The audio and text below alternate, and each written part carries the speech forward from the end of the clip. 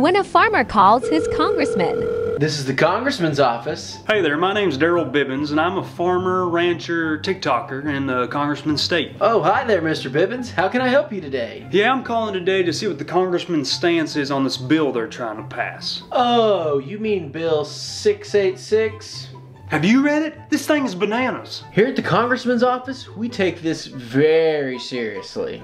Well, I hope so, because he's the voice for us folks. Are you even listening to me? Oh, yes, sir. I'm taking notes. Is that a sandwich? Oh, no, sir. I'm just choked up with concern about your worries. Okay, good. I'll be sure to pass on all your information to the congressman. But you didn't take any of my information. Thank you for your concern and your call today, Mr. Dibbles. But wait, I wasn't through. Bye-bye now.